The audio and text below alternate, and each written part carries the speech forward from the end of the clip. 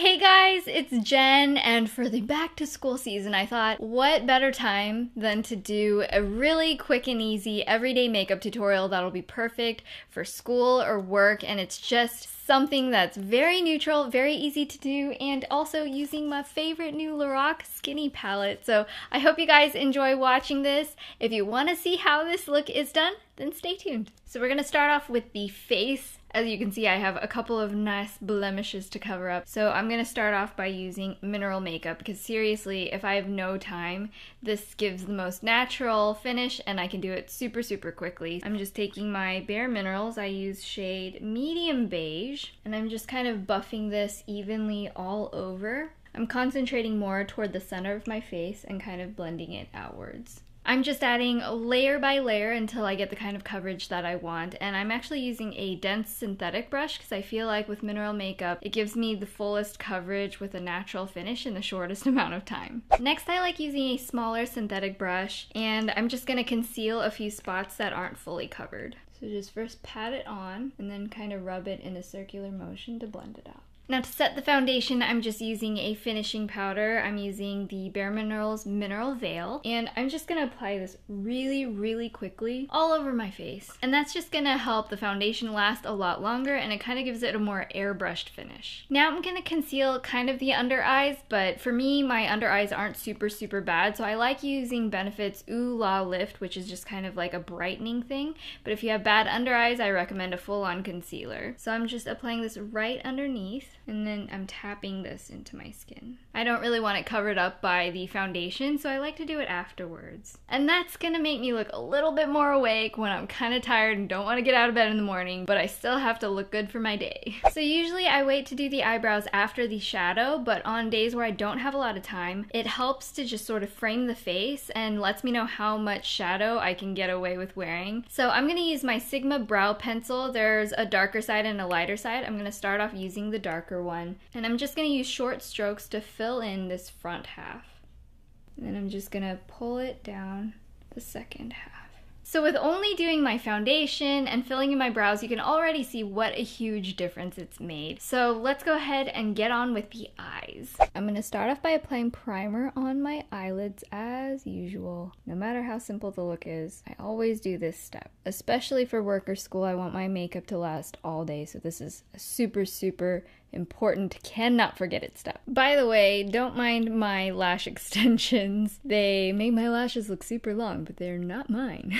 Okay, so I'm going to start with the eyeshadow by taking this medium matte brown shade, and I'm just going to pop this in the outer corner area and blend this inside the hollow of my eye. And if you're not quite sure where that is, just take your brush and push in on your eyelid, and right underneath your eye socket is where you want to kind of contour right there. But just do a few swipes, make the color a little more concentrated on the outer corner, and your brush should just kind of follow the contour of your natural eye shape.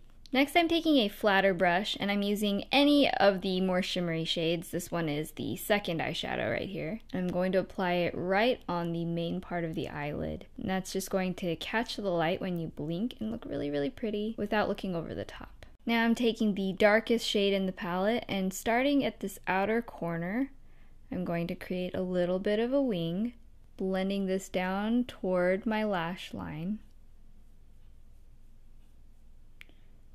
Just blending that out at the edges. And then at this outer corner, I'm just going to blend this into that little contour area just a tad. Now I'm just popping down this highlight shade right underneath the arch of the brow and then blending all the colors together.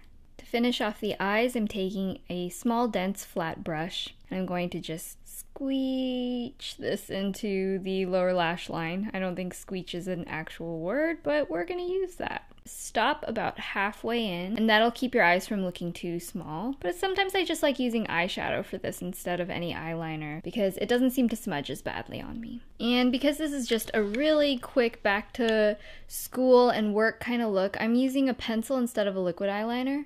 And I'm going to start from the outermost corner, and I'm dragging this outward, but I'm taking little baby steps in as I go.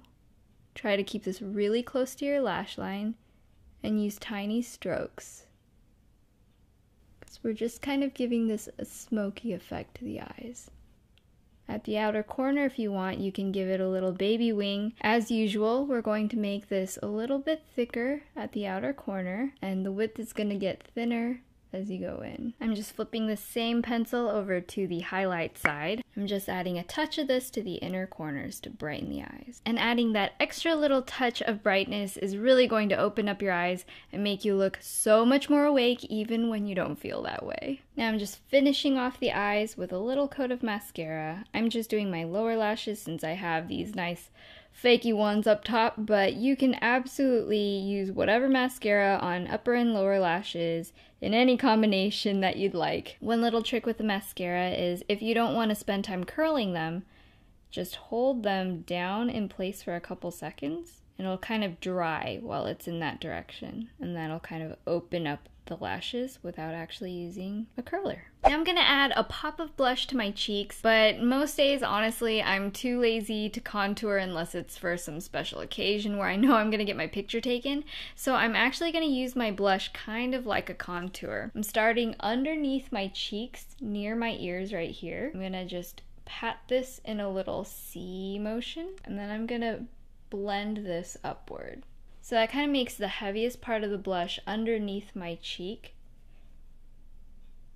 And it's going to give you a contoured look without actually using a bronzer. To finish off the look, I'm going to do lips, and I have two little tricks. First of all, I'm going to use something that's going to be long lasting, so even if my first application wears off, it's still going to show some color. And for that, I'm using a little tint. I have a little Travel Benefit Posy tint here.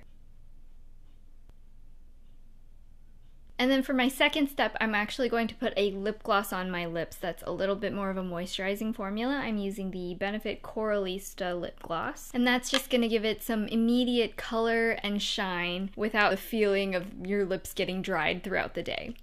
So this is the final look. I hope you guys enjoyed it. It was super quick and easy, so I hope you can follow along and it's not too complicated. If you found it helpful, please feel free to thumbs up the video and leave a comment down below if you have a favorite everyday product that's like literally an everyday product that you absolutely love. I guess that is about it. Thank you guys so much for watching again, and I'll see you in my next video. Bye-bye. I am super excited to share with you my jewelry collection and storage. Punk rock faux hawk using ponytails, and I first saw this on the red carpet with Blake Lively. Make sure you really get in there by your roots.